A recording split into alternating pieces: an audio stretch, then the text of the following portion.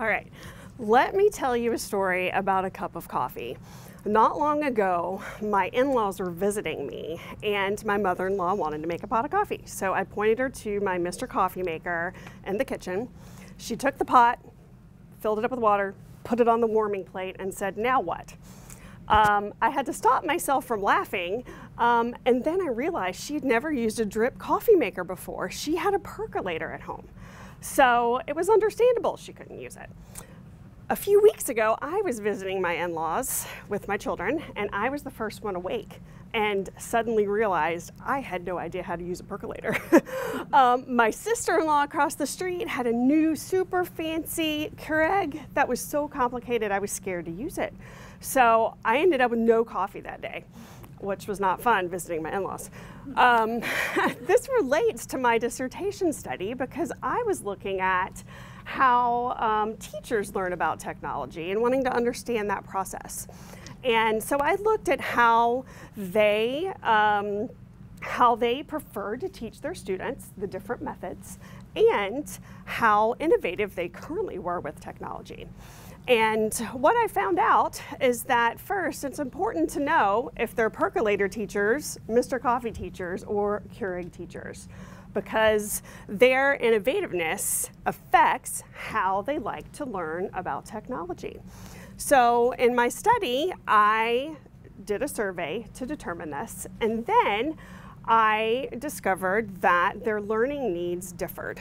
So for example, a percolator teacher and a Keurig teacher would learn about the latest coffee gadget in very different ways. And the Mr. Coffee teacher would likely need different information as well.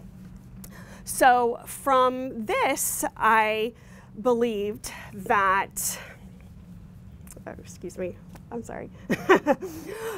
From this, I learned that knowing the innovativeness of the teacher is vital when we're planning learning for them. I'd like to tell you another story about a teacher named Melissa. She was a percolator teacher, and she felt that technology did not add anything to her middle school music classes. It distracted. And she also thought it was a waste of her time to learn about new technologies.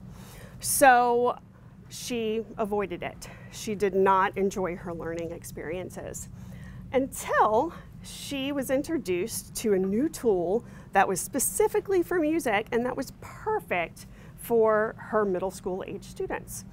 She told me that it was the equivalent of, oh, excuse me, I'm sorry, I'm out of time. That's all right. She told me that it absolutely 1,000% changed her ability to teach her students, and which I considered going from, to go back to the coffee metaphor, a regular cup of coffee to a venti mocha cappuccino with whipped cream. Thank you.